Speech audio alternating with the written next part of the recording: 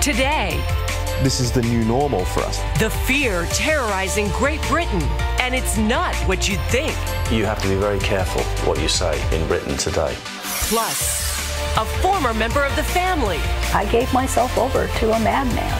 tells how she survived living with Charles Manson. And the holidays like you've never spent them before. Get ready for a total Christmas makeover on today's 700 Club.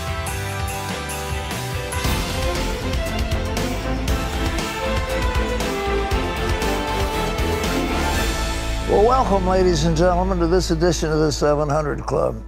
The term intifada means shaking. And under Yasser Arafat, there was a shaking when the Palestinians rose up to protest what really would have been a very favorable treaty. And now the elements of Hamas and some of the other radical Arab groups are saying because of President Trump's very bold decision, they're going to start a second intifada. Now, is it going to be successful? Will there be riots? Will there be some trouble? Well, there probably will be. But the truth is, we've been playing around with that situation in Jerusalem for decades. And President Trump did what was the obvious decision to be made. Congress had said, let's move the embassy to Jerusalem. And every year the president had to issue a waiver because why they weren't going to do it. But now the president has said we're going to recognize Jerusalem as what it is. It's the capital of Israel. And we're going to put our embassy there because we should. And if the Arab states don't like it, that's tough luck. But the truth is they should like it. Why not? And there's nothing in there that prohibits a two-state solution, prohibits having a part of Jerusalem that's used for the Arabs. There's nothing in his statement that does that. All it does is say Jerusalem should be the capital of Israel, and we're going to have an embassy there. That's it. We have a perfect right to do it. The Israelis have a perfect right to designate their capital, and that's what we're doing. We're acknowledging a fact. Terry. Despite that perfect right, the president's action has been severely criticized by other world leaders because they say it will hurt the peace process. But it's a move millions of Americans and Jews have been looking forward to for decades. CBN's Jennifer Wishon has the story from the White House. By recognizing Jerusalem as the capital of Israel and moving the U.S. Embassy there, President Donald Trump has secured his place in history and demonstrated another reason why Americans elected an outsider not beholden to tradition. We cannot solve our problems by making the same failed assumptions and repeating the same failed strategies of the past. After decades of failed peace negotiations and a continuation of violence, President Trump says it's time to do something different. It is time to officially recognize Jerusalem as the capital of Israel. For decades, Democrats and Republicans running for president dangled the promise of recognizing Jerusalem, only to fail to follow through once in office. President Trump delivered. He says he's just acknowledging reality, that Jerusalem has been Israel's capital for decades, and kicking off a new strategy for peace while reaffirming that the U.S. would support a two-state solution if that's what both sides agreed to. Above all, our greatest hope is for peace, the universal yearning in every human soul. Immediately, enthusiastic praise poured in from a diverse group of evangelical leaders. Former Arkansas Governor Mike Huckabee says President Donald Trump did what his predecessors didn't have the courage to do. In doing so, he set two great examples: how to make good on promises and how to treat your friends. Reverend Samuel Rodriguez says the historical record, empirical fact, and our faith all confirm that Jerusalem is in fact the capital of the Jewish people. I therefore enthusiastically applaud President Trump's decision. And Bishop Harry Jackson says it marks the beginning of a new season in U.S. Middle East policy. The previous administration allowed persecution, terrorism, and stereotyping of the Israeli people. President Trump called for a continuation of the status quo at Jerusalem's holy sites. Jerusalem is today and must remain a place where Jews pray at the Western Wall, where Christians walk the Stations of the Cross, and where Muslims worship at Al-Aqsa Mosque. With the president's announcement, now architects, engineers, and planners will begin building America's new embassy in Jerusalem. It will take some time to complete, but the president says he's building a magnificent tribute to peace. Jennifer Wishon, CBN News, the White House. Well, it'll remain to be seen whether this will be a monument to peace or not, but the Palestinians will not like it, but the Arab nations will recognize it really is a minor bump along the road. And as far as the Saudis are concerned, the Iranians are their enemy, and the Palestinians are kind of a sideshow. So we'll see what happens. But I think the president did a very courageous thing. And let's face it, Jerusalem has been the capital of Israel ever since the days of King David.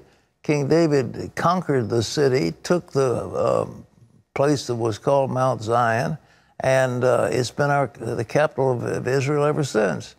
But according to the Bible, mark it down, the great fight is not Megiddo. Armageddon is Mount of Megiddo.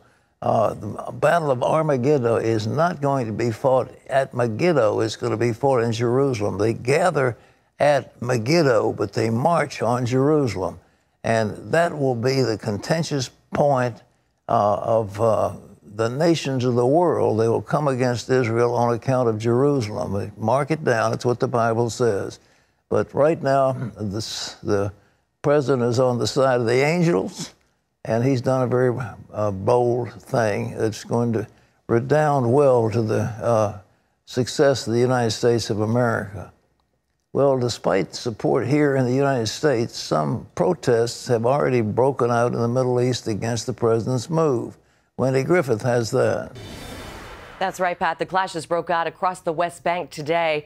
Hundreds of Palestinians and Israeli troops faced off, and demonstrators in Gaza burned Israeli and U.S. flags. The protesters also set tires on fire and threw stones at anti-riot troops. But Israeli Prime Minister Benjamin Netanyahu led a chorus of Israeli officials praising and thanking President Trump. Chris Mitchell brings us that story from Jerusalem. Israeli Prime Minister Benjamin Netanyahu led a chorus of Israeli officials praising and thanking President Trump. This is a historic day. Jerusalem has been the capital of the Jewish people for 3,000 years. It's been the capital of Israel for nearly 70 years. President Trump, thank you for today's historic decision to recognize Jerusalem as Israel's capital. The Jewish people and the Jewish state will be forever grateful. Just minutes after President Trump's decision, which was 8 p.m. Israel time, the city of Jerusalem adorned the walls of the old city behind me with a projected image that said, December 6th, Jerusalem applauds President Trump. I think, if anything, this move will further and bring peace forward, since our neighbors have to realize that in any scenario, Jerusalem is the capital of the Jewish people. But Palestinian Authority President Mahmoud Abbas condemned Trump's decision.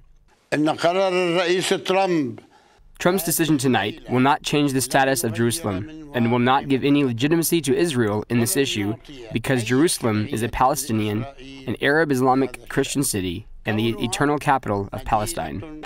The PA called for 3 days of rage, while a chorus of voices in the region echoed the Palestinian Authority president.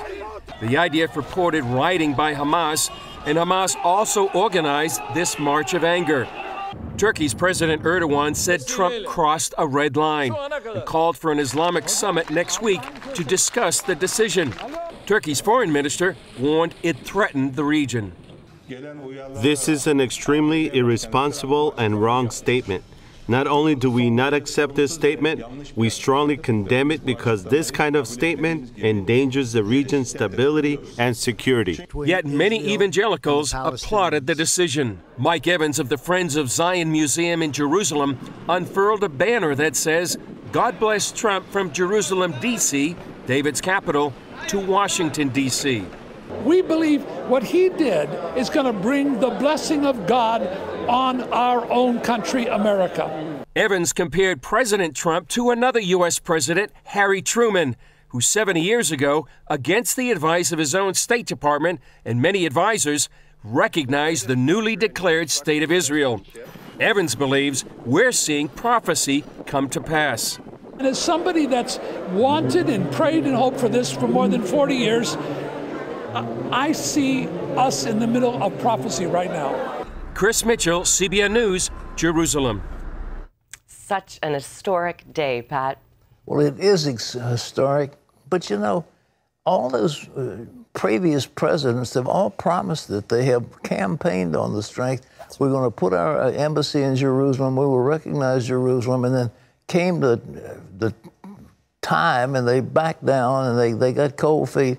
And primarily, it was the State Department that was leading the charge. Well, the Arabs won't like it. Well, look, what are they going to do about it? And are they going to sever relations with America? And the United Nations Security Council is meeting. Well, we have a veto in the Security Council. But even if we didn't, we give them all this money. So the truth is, if they keep making dumb moves, we can always say, fellas, we're not going to pay for your folly anymore. We're not going to pick up the tab. And I think that's going to send more of a message than anything else. Well, I've seen pictures, and perhaps you have too, of these unbelievable firestorms. The Santa Ana winds are blowing 60, 70, 80 miles an hour. The fires are out of control because of these winds. And Wendy, they say they've never been this bad. What do you think? That's exactly right. They have never seen it this bad before in California.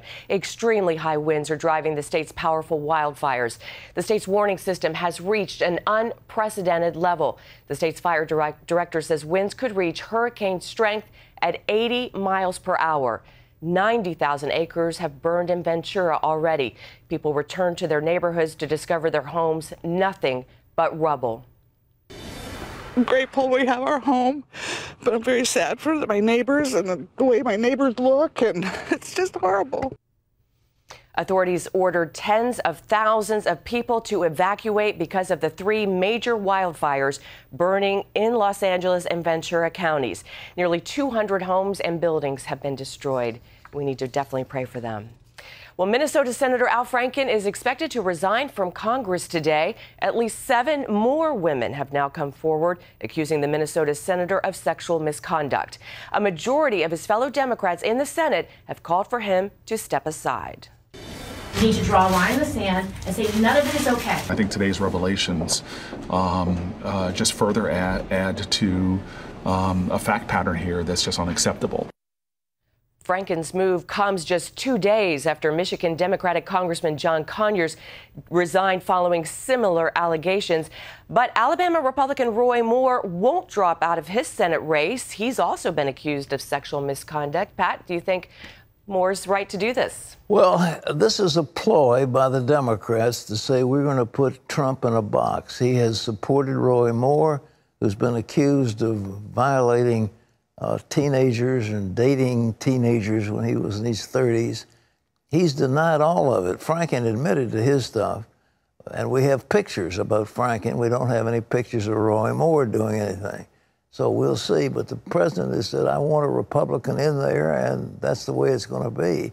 But once he is confirmed, the Senate might well be moving to, deny him a seat. We'll see what happens. But they should allow the voters of Alabama to decide who they want to represent them. But many, many Democrats have called on Franken to resign, and he says he's going to do it. And Conyers has come out and resigned because of the problems that it was clearly what he'd done. But in terms of Trump, they're trying to put him in a box and say, you see, he's two-faced, he's supporting Roy Moore, but we're clean, and we've gotten rid of Franken and the Congressman Conyers. So we'll see how it plays out. But it's a political game that they're playing, and so you got to recognize what's going on and see how it plays. Well, here's Wendy again. Pat, despite all the scandals swirling in Washington, it is the holiday season, a time for many of us to be thankful. And as Pat reminds us, thankfulness is something we should practice all year round. How important is Thanksgiving? Listen, I think, praise for God for who he is and thanksgiving for what he's done. I remember some years ago, my wife and I didn't have much money, and we were living in a house that was provided to us by a philanthropist. And this was kind of a wretched house. It had no central heat. And so in order to get warm in a cold winter, we had to go into the kitchen and turn the stove on and sit around to get warm because there was no heat in the building. It was in an area where there was some really bad neighbors. It was a miserable place to have my wife and children. And so I told my wife, I said, now listen, dear, I know this isn't nice, but don't you ever complain. Don't you ever complain. Don't you ever complain. And we will praise God for what we've got. And when the time comes, he'll get us out of here. And so that was our attitude, and there was no complaining. And before long, I went to my philanthropist friend. I said, what do you think about my building a house? He said, I think it's a terrible idea. He said, why should you build a house when I've got that beautiful place out in the country with nobody in it? And you can have it if you want it. Wow. So I moved from this wretched place in a slum out to a beautiful colonial with columns, oak trees, 1,000 acres of land around it, magnificent, beautiful. And that's what the Lord had for us. But he said, don't complain. And when I didn't complain, and this man said, I don't know of any preacher that will accept what you've accepted and where you live, where you've lived. And basically, he recognized I hadn't complained. Answered Prayer, available January 15th. Great lesson there, Pat. No complaining. Well, I hope this DVD is a blessing to people. It's going to be available January. We want to tell you we've got some teaching in there that I think is very important. How to have your prayers answered, some examples of answered prayer, some wonderful experiences from my own personal life. And Scott and I had a great time together, and we want to share it with you. Coming January the 1st, Answered Prayer. That's very exciting. I mean, I think people love hearing how God has moved in your life based on things he's asked you to do or not do. Well, I've got plenty of stories. They're in that DVD with Scott and I. Scott and I have a lot of fun together, and he rides motorcycles and I ride horses, and we're both crazy doing that. I'm going to agree with that. Just saying. Okay, well, that's coming. Watch January the 1st. For that, we'll tell you how to get it, how it'll become available to you in the first of the year. But I just wanted to give you a little flavor of what's there because the crew really liked it, and I hope it's going to be. Well, it's a good word. Everybody wants to know how to have your prayers answered. Absolutely. We get a lot of those questions in our email. All right. Well, coming up, Brits living under the fear of terrorist attacks may very well fear being called racist even more. Political establishment is terrified of being called racist or Islamophobe. You're guilty until you're proved innocent. And of course, the process of proving innocent may well destroy you anyway. See why you have to be very careful what you say in Britain today after this.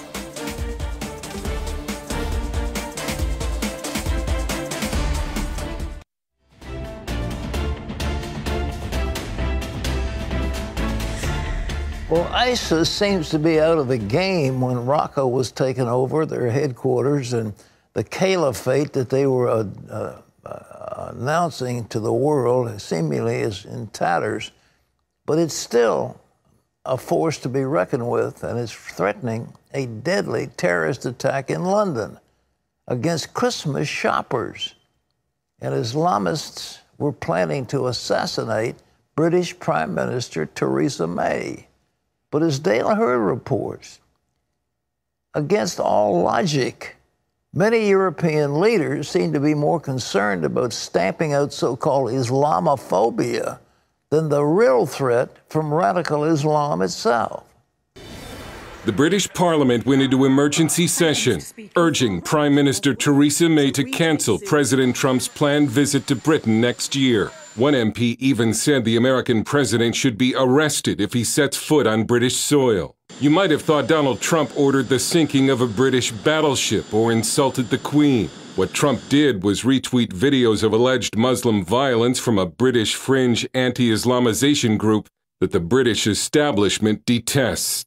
While many considered the president's tweets a bad idea, especially since the factualness of one of the videos has been disputed, the whole episode showed again that the British establishment is obsessed with so-called hate speech, even more, some say, than the threat of terrorism. One response to Muslim radicalism in Britain has been to attack the critics, as if criticism of the problem is as bad or worse than the problem itself. 3,400 Britons were arrested last year for online hate speech. That usually means people who criticize Islam. Almost 10 times the number arrested for terrorism-related offenses, while British police have had to let suspects of other crimes go because of cutbacks. At the root of it all, say officials we interviewed, is the belief that criticism of Islam is a terrible thing. It's called racism, even though Islam is not a race. Racism is the kind of 21st century equivalent of being accused of witchcraft in the 17th century. You're guilty until you're proved innocent. And of course, the process of proving innocent may well destroy you anyway. Gerard Batten is a member of the European Parliament for UKIP, the UK Independence Party. But you see, our political establishment is terrified of being called racist or Islamophobe because it's one of the worst things you can be accused of. Because once you've been labelled that and it sticks, that's the end of your career. You're not going anywhere. The same British government that has devoted more money and manpower to stamp out criticism of Islam online dragged its feet when investigating a huge rape gang scandal involving mostly Pakistani heritage men who preyed on as many as 1 million mostly white English girls. The same government continues to allow the existence of Sharia courts and has hosted radical Islamic events on government property. We filmed this Palestine conference, which included known anti-Semites and terrorism supporters, at the government-owned QE2 Center, the same venue where a Christian conference on traditional marriage was banned. The other Trump tweet that miffed British leaders was when he told the Prime Minister she should care more about the terrorist threat facing her own nation.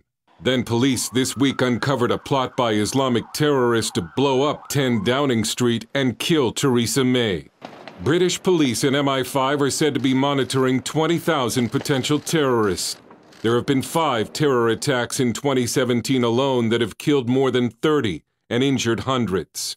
Every day I fear another terrorist attack. Raheem Kassam is Breitbart London editor-in-chief and author of No-Go Zones. This is the new normal for us. Every day I wake up, check my phone and see where the latest terror attack has been. And yet we're still pulling this pillow over our head saying, la la la, we can't hear you, we can't figure it out, nobody knows what's going on. Peter McElvenna, an aide to Lord Pearson in the House of Lords, called the amount of time the British government spent debating President Trump's tweets madness. But he told us the British establishment can never admit that Islamic culture is a threat to safety and to a free society. I thought in Manchester, when you have a bomb with children, that would really shock people. And it did shock people, but again, there is a fear of addressing what may lie behind it. So if it can't stop the message that Islam is a threat, it will go after the messengers. The British government seems almost obsessed with what it calls social cohesion. Think of it as government-enforced social harmony, backed up by the police. It's an attempt to keep a lid on boiling social tensions. But the social tensions are still there. And that means when it comes to criticism of Islam, or even the superiority of British values, free speech in Britain is gone. If anybody was to talk about the superiority of British values over other people's values, they'd probably find themselves arrested and on a charge of racism or Islamophobia. And I'm not kidding. You have to be very careful what you say in Britain today. Something we were all reminded of when the American president sent those tweets. Dale Hurd, CBN News, London. Thanks, Dale. Man, he's getting some penetrating reports. And isn't that shocking that the land of the Magna Carta, the land that gave us the British judicial system, that has been so formative in what we have here, the rule of law and so forth, that it has degenerated into this. It's just amazing. You know, when you lose Christianity, though, when you lose your essential faith in God and in the Bible, what are the standards? What are the standards? Well, we're losing it here in America. The standard used to be the Bible. We had a cohesive culture that affirmed certain values, certain principles that were reflected in what we call the Judeo-Christian ethic that was based on the Bible. And once that goes, then it's open season. You don't have any foundation. What is the anchor of your belief? What is the foundation of your belief? Well, it becomes a majority of what the majority thinks is right at any given point of time. And that's a shifting goal. You never know what is correct or not. And what has seized our universities is what we call political correctness, which you know, is an amalgam of these strange views that are not biblical in any sense of the word.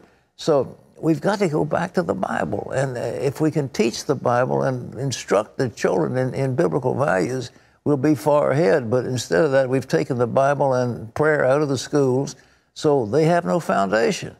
And furthermore, we're not teaching them history. We're not teaching them the essential facts that deal with the founding of our great republic. And so anyhow, ladies and gentlemen, we see it in Britain. I hope and pray we don't go that same way. Terry? But may it be fair warning, because often what happens in Britain today is in America tomorrow. Exactly. It's frightening.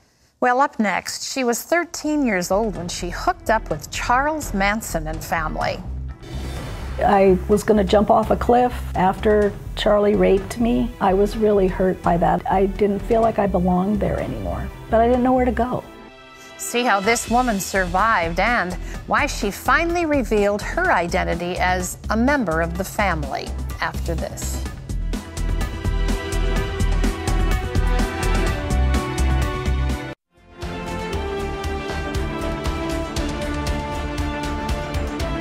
Well, welcome back. You're watching the 700 Club. We're delighted to have you with us as we continue exciting programs for you on this station and on this program. Well, Diane Lake lived an ordinary life for more than 30 years. She was a teacher, she was a wife, and she was a mother of 3 children. And then one day she received a phone call exposing her past. And Diane had to acknowledge the truth that began when she was 13 years old and a member of the Charles Manson family. I needed to be loved and adored and respected, and, you know, I needed to have a purpose. And I didn't have that until I met Charles Manson and family. Diane Lake was a child of the 60s hippie movement. Her father led her on her first LSD trip when she was only 13 years old. That same year, her parents sold their Southern California home and moved the family into a bread truck where they could be free from societal restrictions. It was difficult living in a bread truck with 5 people. And so I was just uncomfortable. And when I thought what was God's voice telling me it's time to leave home, talked to my parents and they wrote me a note. The note gave Diane permission to leave her parents and live as she saw fit, even though she was only 13. When she met Charles Manson and family, Diane quickly fell under the influence of the sex, drugs, and mind control he used to manipulate the girls who joined him. I needed to belong. I needed to be part of this movement, part of a family. It's part of his con that he was able to hone in on whatever a person's weaknesses were, whatever their needs were, and then fill it, provide it. I mean, he was a master at that, and he used it to manipulate. He made all of us, I think, feel individually that we were his favorite, that we were loved and adored. Manson distorted spiritual ideas and tried to convince Diane and others he was the Messiah. He would, talk things that came from the Bible, or Scientology, or who knows where, you know, different aspects of life, and they made seem like he had an ability to make nonsense make sense. Diane was a devoted follower, giving her mind and body over to Manson's will and desires. You don't want to accept the truth. You don't want to accept the truth that you've committed yourself, or you've, you know, given yourself over to a madman. It's hard. That's kind of the process that I'm going through now, is really realizing and accepting that I gave myself over to a madman. She endured physical, mental, and sexual abuse at the hand of Charles Manson and those he gave her away to. At times, it seemed more than she could handle. I was going to jump off a cliff after Charlie raped me. I was really hurt by that, and I was ready to jump off the cliff. I just didn't, you know, I didn't feel like I belonged there anymore. But I didn't know where to go. As time went on, Manson's preaching became more violent. He taught the family how to use a knife to prepare for helter-skelter, a race war he said would soon be coming. In order to protect myself or to avoid being killed, I was going to have to kill. But I didn't realize that, and was he training us to start helter-skelter, that we were going to go out and kill? I viewed it as a way that we might need this information to protect ourselves from being killed. But a short time later, Diane learned Tex Watson and other Manson family members had taken part in a grisly murder spree, killing actress Sharon Tate and several others. It didn't make sense. You know, these people that I had loved had murdered people. There was a certain amount of glee, giddiness, detachment. You know, they were almost like, as I remember thinking, they were kind of bragging about what they had done, you know? And that just didn't seem right at all. And Tex was, you know, when he first told me, he was like, I did this, you know, Charlie told me. He was proud too. He was proud that he had done this because Charlie had asked him to. When Charles Manson and his family members were arrested, Diane became a key witness for the prosecution. And I was able to look, you know, the girls and Charlie in the eye, and I was kind of afraid going in. It's like, is he going to have mind control over me?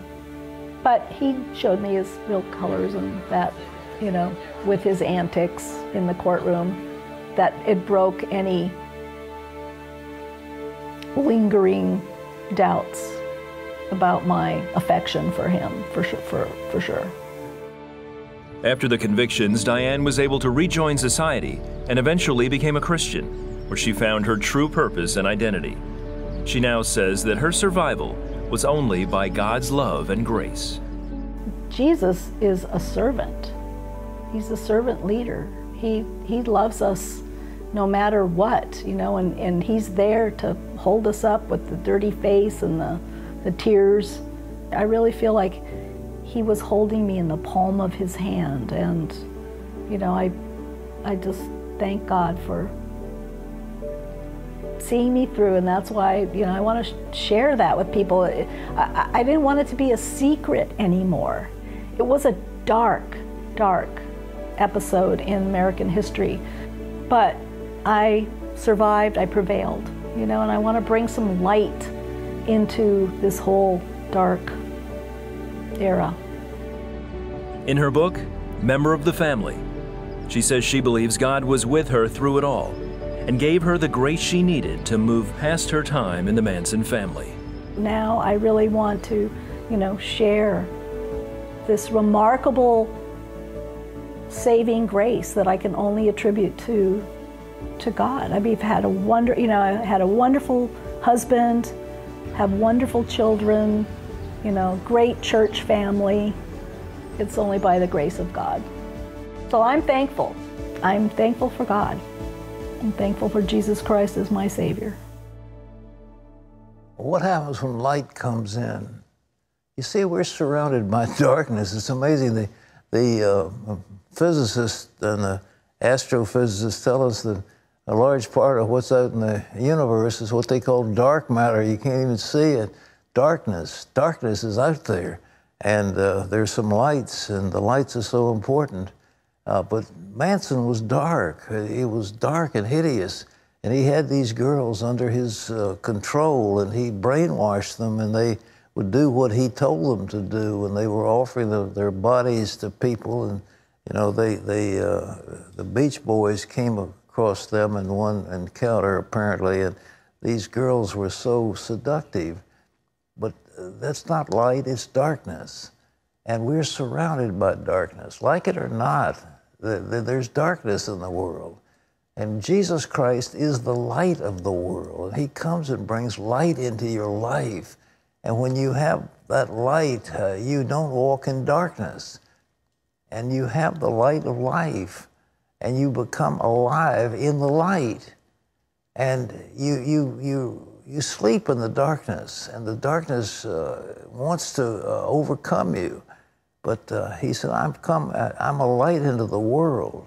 And he is the light for you and me, wherever we are. He brings light into our soul. And when the light comes, we begin to see the truth about God.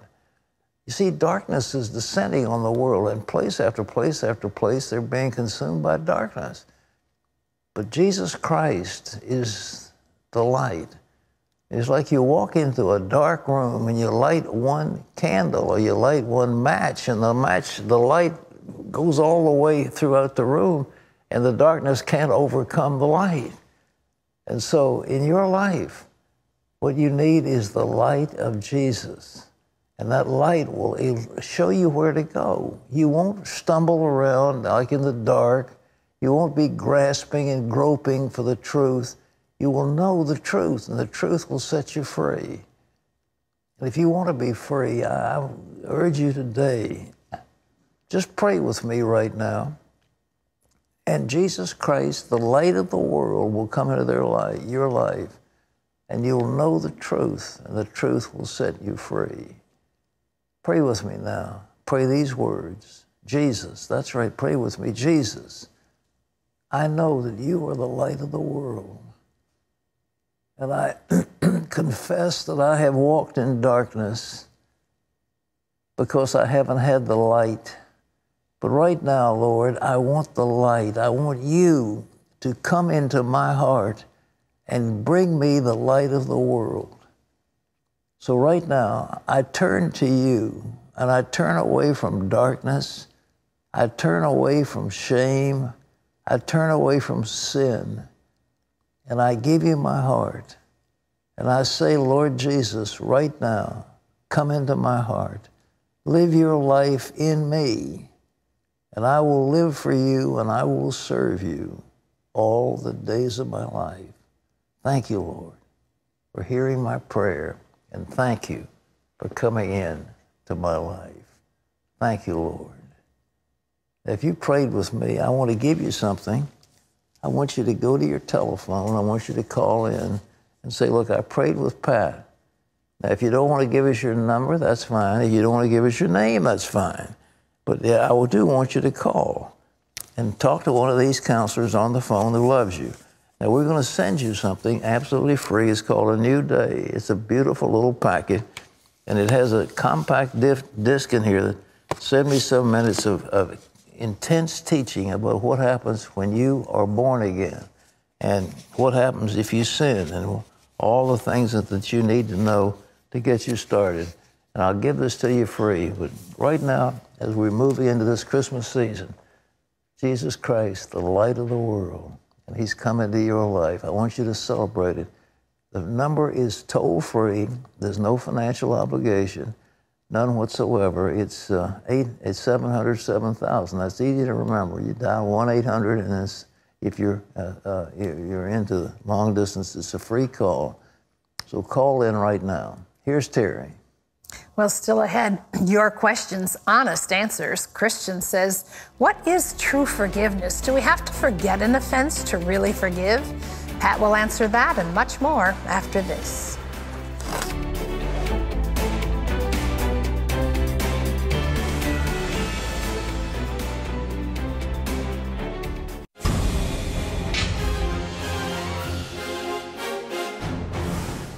Welcome back to the 700 Club. In Australia, Parliament voted today to legalize gay marriage. The bill defines marriage as a union between two persons. Churches, religious organizations, and existing ministers are not required to do gay weddings. However, ministers who are licensed after the law passes will have to perform same-sex weddings. If they don't, they'll be in violation of anti-discrimination laws. Lawmakers rejected amendments that would have protected freedoms of speech and religion. A gay man who was denied a marriage license by Kentucky clerk Kim Davis wants to replace her. David Ermold announced his candidacy for Rowan County Clerk Wednesday. Ermold and several other gay men applied for marriage licenses in 2015, but Davis says she couldn't issue the licenses in good conscience. She believes same-sex marriage is wrong because of her Christian faith. She spent 5 days in jail for taking her stand. Davis plans to run for re-election in Kentucky next year. And you can always get the latest from CBN News by going to our website at cbnnews.com. We'll be back with more of the 700 Club right after this.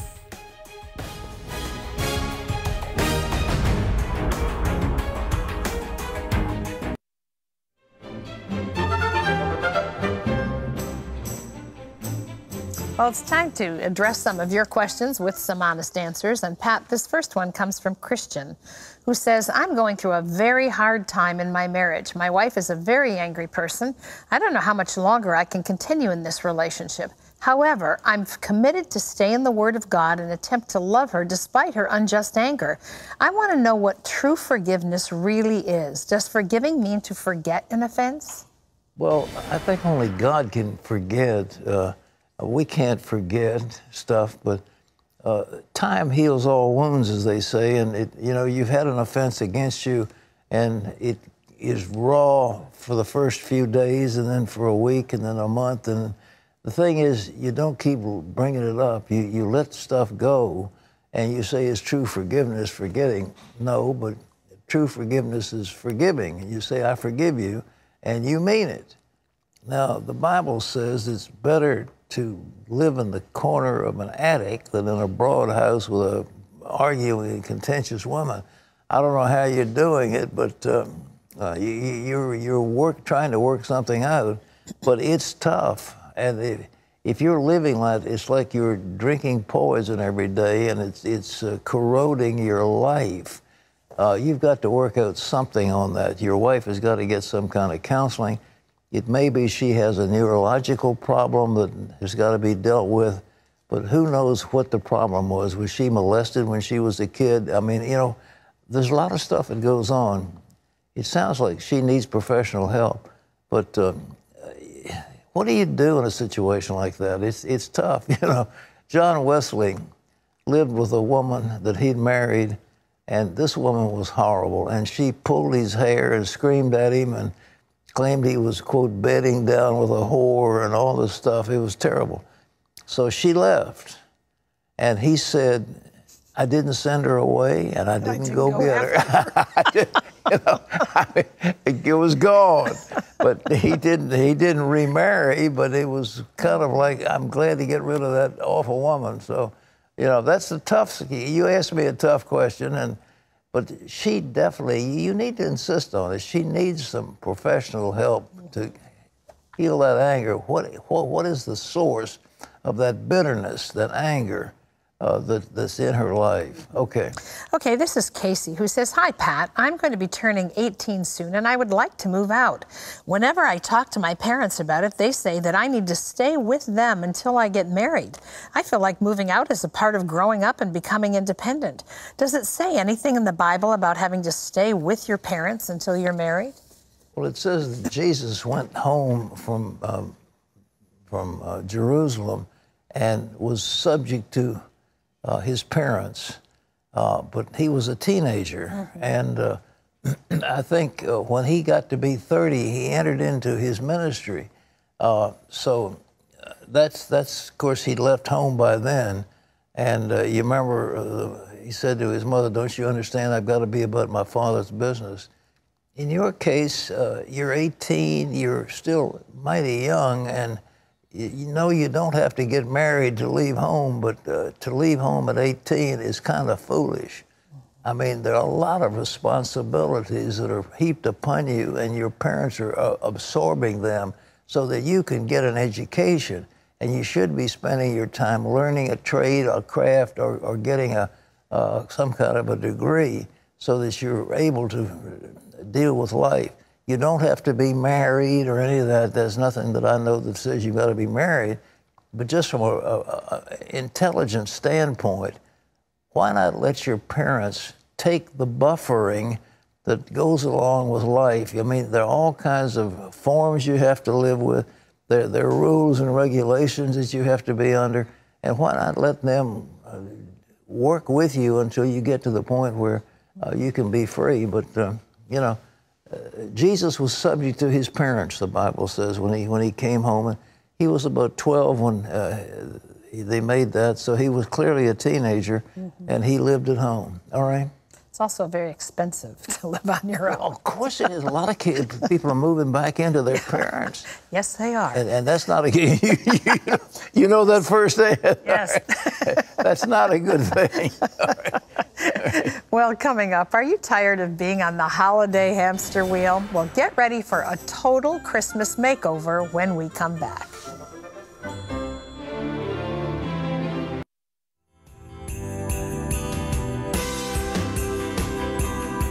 Well, during the Christmas season, we should spend time celebrating Christ's birth, and we should never forget to invite Jesus to his own party. But with all the hustle and the bustle that's a part of the holidays, it's easy often to overlook the reason for the season. But our next guest is here to talk more about this. So please welcome to the 700 Club, Melissa Spelstra. Welcome. Nice to have you here. Thanks so much for having me. You've written a wonderful book, Total Christmas Makeover. You know, this time of the year is so full of pandemonium, you know, just doing stuff, lists of things. It's only the first weekend in December, so we still have time to make Jesus the focal point. How do we do that? We do. Well, the Total Christmas Makeover isn't about scrapping everything you did before or about adding like 10 more things to your to-do list. It's more about looking at how did God give us instructions about biblical celebration.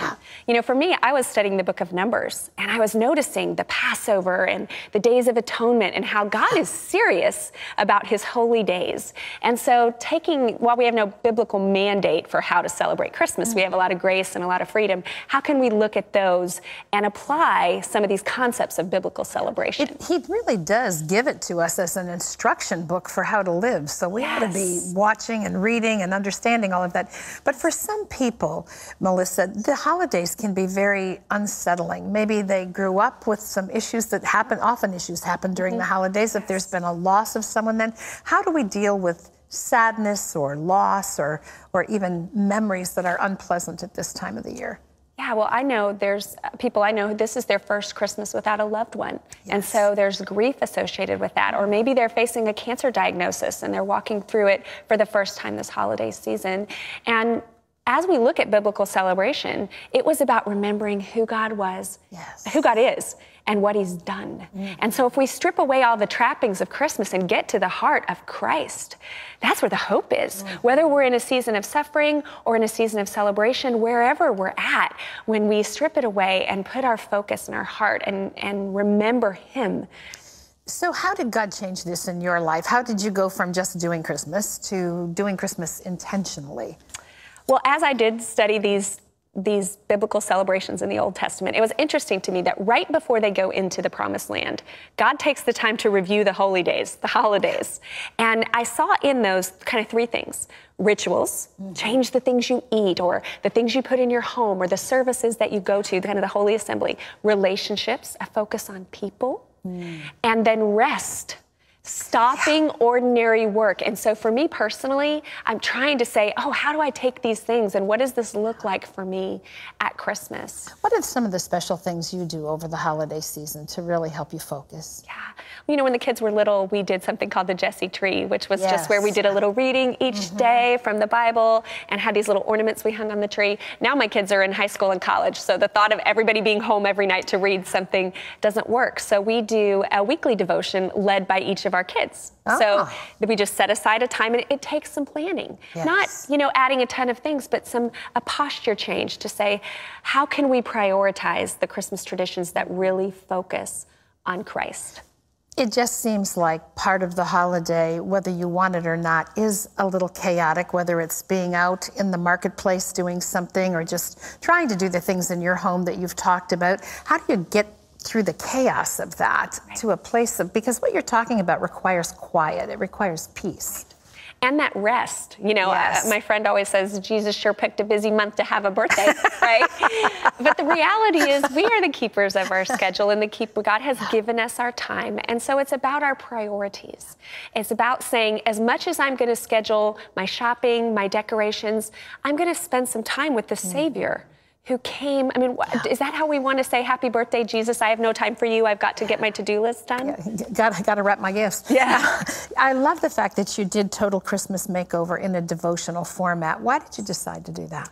You know, I do think it's a busy time, and we don't have time to read large chunks. So every day there's just some scripture, a devotional. Pulls you back into, this is the way we're going. Just 5 or 10 minutes to say, Jesus, you're the priority here, and then some reflection questions to think about, and then some practical ideas, and not like this is the way it should be done. Again, there's no biblical mandate for how we celebrate Christmas. There's liberty and freedom.